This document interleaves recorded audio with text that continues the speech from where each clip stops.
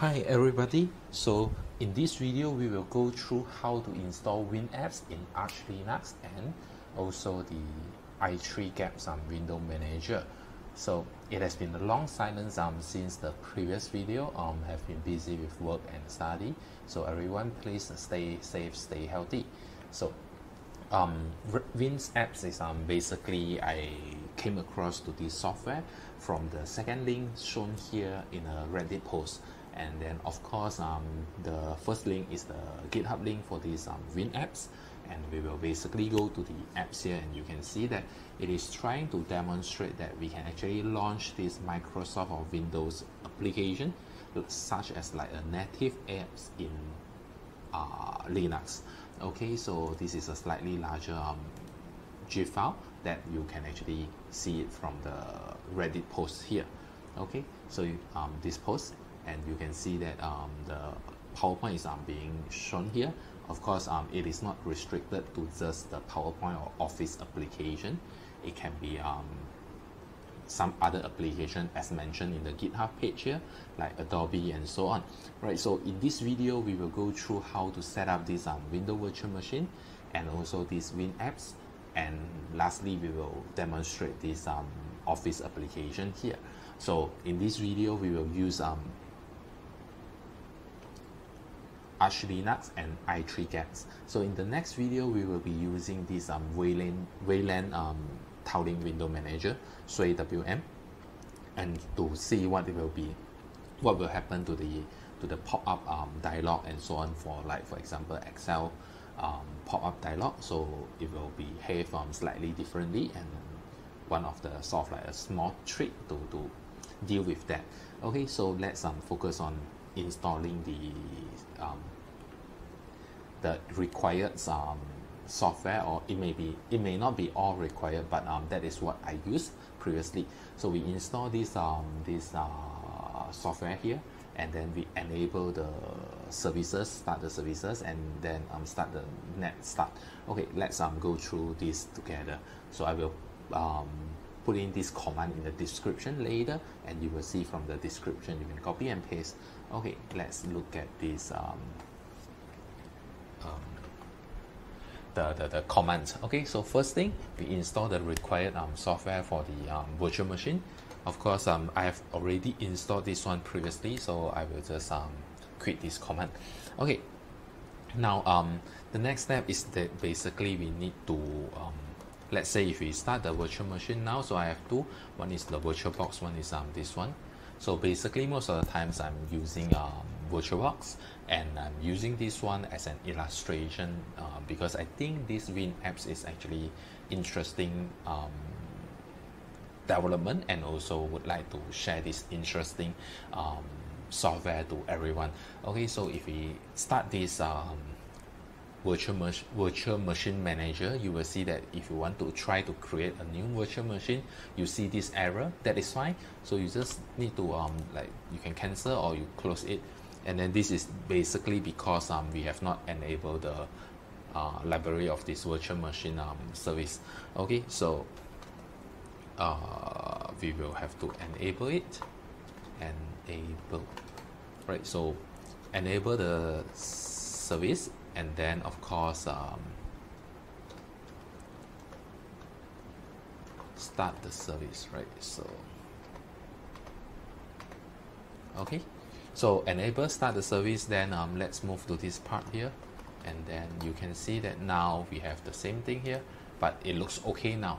Okay, so at this point, of course, it's just an illustration. I will just close this again, and then I will just run one more command here, net start default. Okay, so we will have to start the networks, the default network first. Otherwise, you will see that NAT network is inactive later. Okay, so over here we are still under this sudo. Of course, you may, if for those, if you have not used KVM before, you may want to you may need to do something like this perhaps, so to add the KVM and also lift virt to the user. Okay, So you may want to run these two commands. Okay, so now let's look at how do we create a virtual machine in this it's the same page actually. So let me back here and then just focus on this one. Right, so now we start this virtual machine manager, and then we start a new one. Okay, so focus on we will be going through the same steps here. So local installation, and then you browse to the image that you have. So over here I have like the folder with the Windows installation, and so Office installation later on. Then of course untick this one if it cannot detect Win 10, right? So then go next and then forward, and then of course we can follow the steps here. It would be the same. Okay, so the name here you may want to change it to RDP Windows. Okay, so as per indicated here. Okay, so you want to change it to RDP Windows, and also take the customized configuration before install. Network selection, you can see that it is virtual network default NAT. So if we have not run this code previously, okay, not here, this one, just now we ran this code, right? So if you have not run this code, then you will see that this part is inactive. Okay, so now if this is okay, click finish, and then we can just tweak a little bit. So we just move to the right hand side later, and then change to the CPU, and then of course you get this XML part, right? So go to the CPU XML, and then you can basically go to the clock. So it's a bit small here, but you basically just follow the one indicated in the page, and then you can just replace the clock command here. Okay, so I just like to make this thing align. Okay, right, so now you can the next one would be, okay, it's the same thing. Then the next one would be you can change the current allocation to 1024 is the recommended one, so memory, and then click yes to apply them. Okay, and then go to here, and then I just want to change this one to 1024. So we follow the suggested setting. Okay, and then what is the boot option? And then of course click yes again. Start virtual machine on host boot up, and then it's the same thing, right? So go to the SATA this one, and then click yes. Okay, and then you want to change this to virtual IO, right? And what is the next one? NIC, and then change it to virtual IO as well. So NIC, and then change this to virtual IO, right? Okay, so add hardware. The next one is to add hardware, and then go to this storage, and then you want to add the CD-ROM. Okay, so change this to CD-ROM, and then you want to link it to the ISO file that you have earlier, right? So you have to download one ISO file.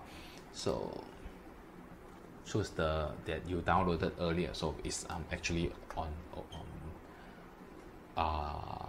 put it here, right? So you can download from here this KVM, this one, okay, for all these strokes. So you can download this part, and then can then later link it to here. Okay, so we have not, or we forgot to mention this thing. So you download this link, and then you can actually manage and then link it to here. Okay, so once you have downloaded the file, so we can actually link it to here, and then of course we browse to the download part, and then we just get to this virtual IO wins ISO file. Okay, right, so once we have linked it to here, and then the next one is again just to click finish, and then it is good to start the installation. Okay, so we will click installation, and then we will click OK now. Okay, so click yes. Okay, so you will see this part here, and then we just click the load driver. So we just follow exactly the same process.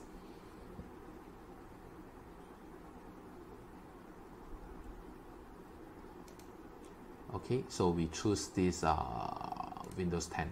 Okay, just like this one, and then click next. Okay, so everything will be the same now, and then just continue until we have fully set up this Windows installation. Okay, so we just click next, and then we will just wait for the installation. Okay, so now we have completed the installation of Windows, and then we will basically go to the next few steps. So we will have to run this the first exe file, and then the second one, the guest tool, is not compulsory, but I will just install this one. Then we merge the registry and then rename the PC, enable remote desktop, and then the last step to install Office, so that we can test on the result. Okay, so the exact detailed steps is actually in the page here, in the GitHub page. You can follow exactly the same as the GitHub page. So you can fast forward this part, the installation, and then you can also follow the GitHub page on this setup. Okay, so now let's go through this together, and then of course we will have to double click on this one, and then go to the last one, find the 64 x64, right? So the third last, and then just install this one. Okay.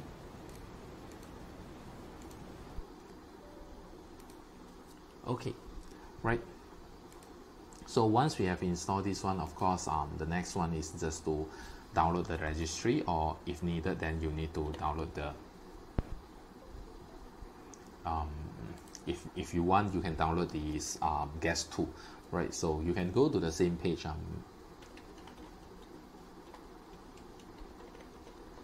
same GitHub page, in order to get the link. Okay, so we will just quickly go through this one, and then click finish here, and then this is the installation, right?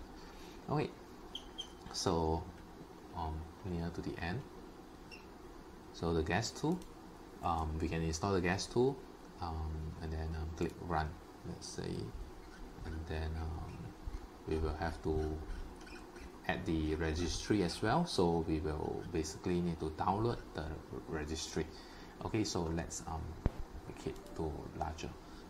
Okay, click yes, and then this is to install the guest tool, and then the next one is just to scroll up, and then from here, right? So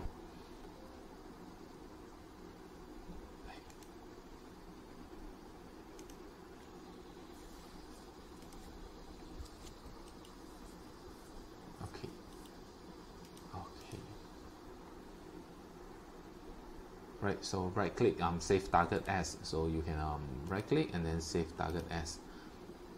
Okay, and then click save. So this one, click install, we can open the folder, and then I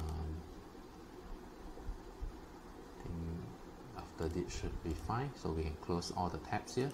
Okay, right, so while waiting for this to install, then of course we can go to the page here. You can see that the page actually show a very detailed installation, and also the setup steps. So you should always check with the page on what are the steps that is needed. Okay, so over here I'm just showing the some of the focus on the more important one only. Okay, right, so that we have a slightly bigger. So right click, and then we can click merge to merge this registry. Okay, then click OK. Sure to continue successfully. Okay, right, so now we go to the next one, is to about, and then just to rename the PC, right? So rename the PC to RDP Windows as well. Okay, again, rename this one. After that, you will have to enable the remote. We will restart later, and then click at the remote desktop, and then enable it, and then confirm. Okay, right, so these are the steps. Okay, so starting from here, sound is muted thanks to the comment from other viewers. So I'm recording now the voice, and we'll merge it back to the YouTube video. Okay, So what we are doing now is to install the Microsoft Office through the image file, and while waiting for the Microsoft Office to install, so we can actually do the setup on our Linux system first. So what we can do is of course following the steps from the GitHub page. So we can first git clone the folder into the directory that we want. So over here I'm just copying into my home directory, so you can copy to other directory, and then once you have done the git clone, then we just do a change of directory into this WinApps following the steps from GitHub. Of course you can do these steps later on. Now we move on to this creating the configuration file of the WinApps. So we create this configuration file inside the .config folder, and then name as WinApps. Okay, so now okay, so we will use the command to create this directory. Okay, so under .config folder, and then win is a typo here, so it's WinApps. Okay, now once you have created the directory, inside that directory we create another file, which is the winapps.conf .configuration. Okay, so we touch and then create another file. Okay, right, and afterwards then we can copy the config sample configuration from the GitHub page into the config file now. So we copy from here and then paste into here. So okay, so one more time. Right, so then you can see that the first row here could be a bit small, so let me zoom in, and the first row here is for the user, so you can create this user like what you have for your virtual machine. Okay, so the password that you use for your virtual machine as well. Okay,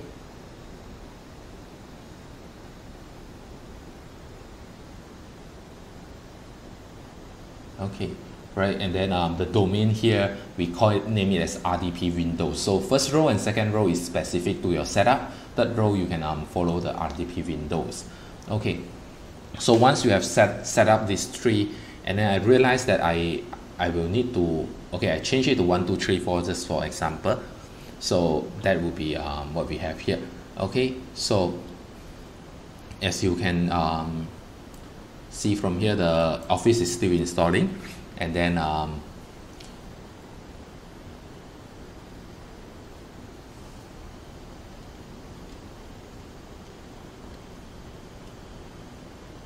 okay, right, so waiting for the Office to be installed for a while. So you can fast forward a little bit from here.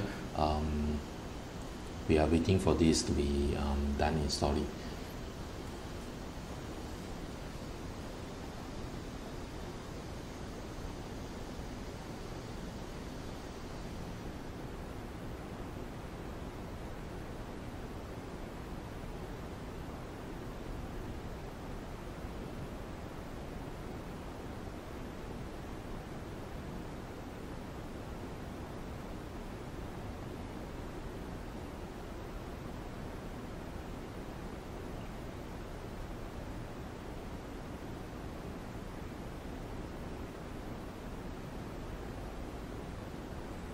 Okay, so I'm not too sure why previously I was clicking here and there. Basically we were just waiting for the Office to be installed, and perhaps I talked something or I speak something during that time, but I can't recall that what I was talking.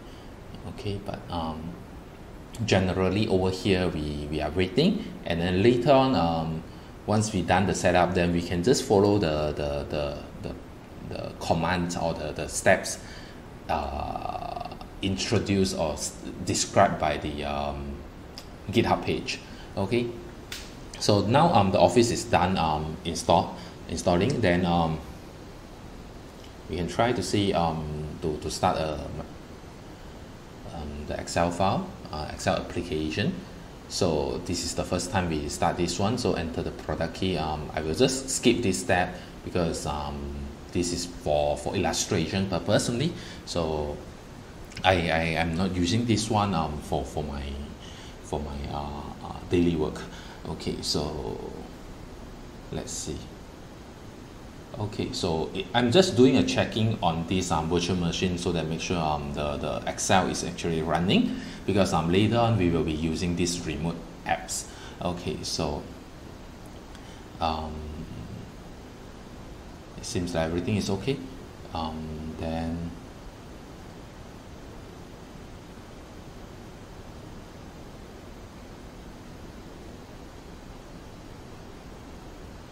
again, I can't recall actually or exactly what I was speaking that time, but we have to restart the PC now, so which is the last steps here. So once we have done all the setup here, right, so as highlighted here, so we restart the virtual machine, but do not log in. So this is the key thing here. Don't log in, and then just close the VM viewer and also the virtual machine manager, which is what we will be showing later. Okay, so while waiting for the virtual machine to start up, right, so we don't have to log in, just close the windows, this window. So I will close it, and then don't log in here, so I will close it.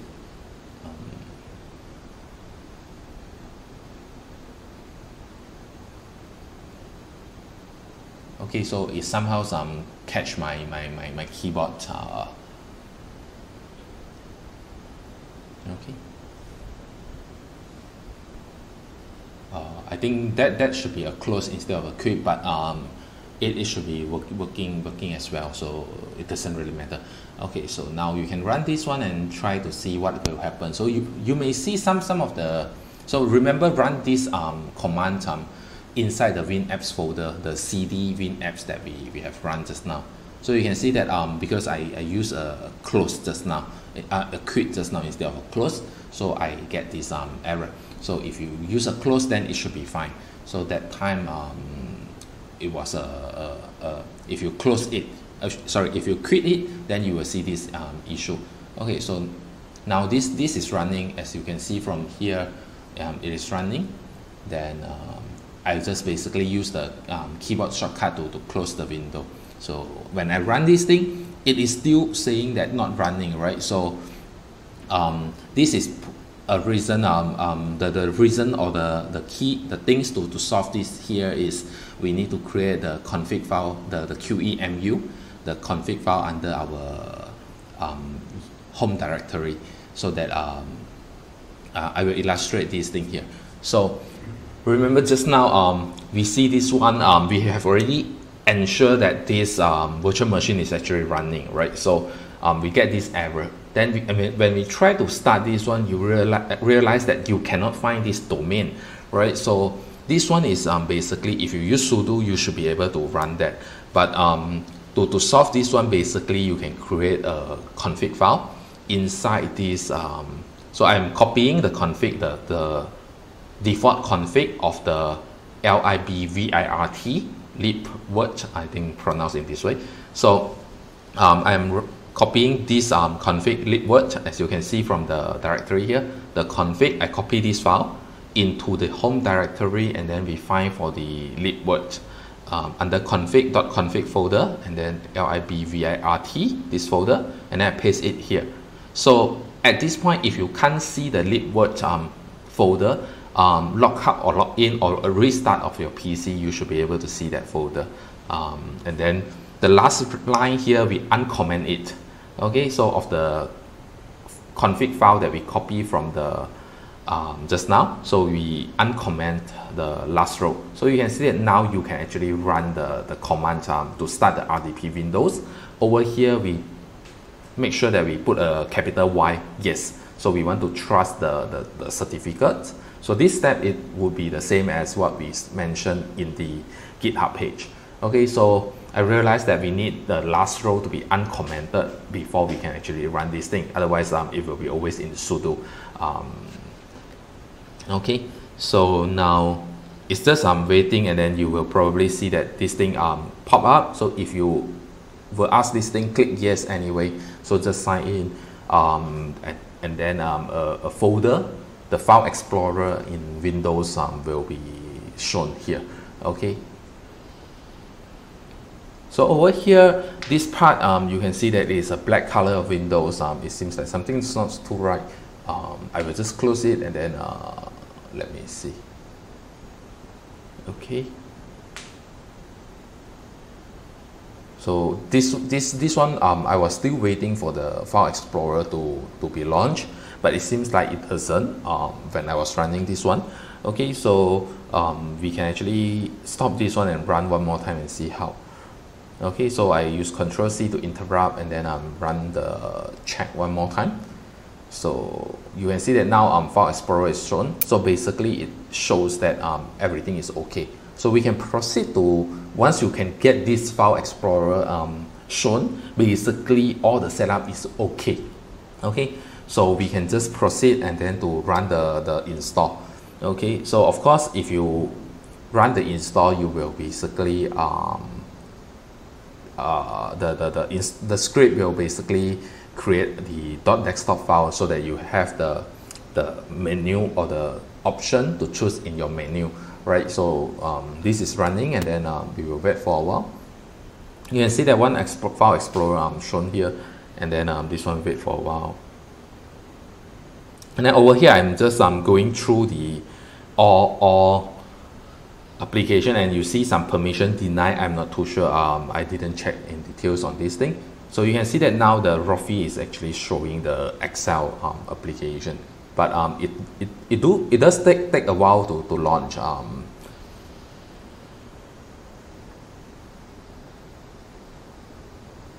Okay, so